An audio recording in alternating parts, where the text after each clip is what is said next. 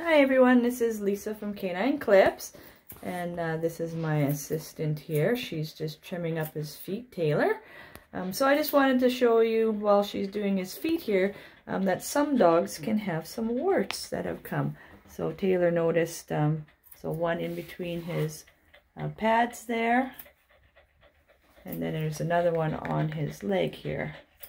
So just when grooming a dog with these types, you know, if you notice, so when you first get the dog, it's good to like kind of do a full body check. So I usually just, or the owners might tell you, Charlie's been coming to me for a little bit already, so quite familiar with him, but sometimes from one groom to the next, a wart can appear that you're not aware of, so it's always still good to do a body check. Good note is discoloration of skin, of the fur that you may notice. So you can see that it's a little bit darker around that area.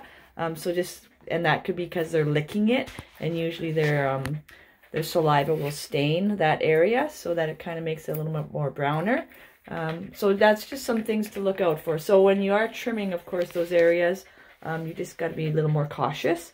And with the clippers, sometimes you can just, since this one is pretty predominant, it's nice just to go in there with scissors beforehand to kind of expose it a little bit more so that you're aware that it's there, and you can make sure you don't accidentally nick it with the clippers. So that's just a few quick little tips here I just wanted to share with you with Charlie, and thanks for watching. I hope you enjoyed the video.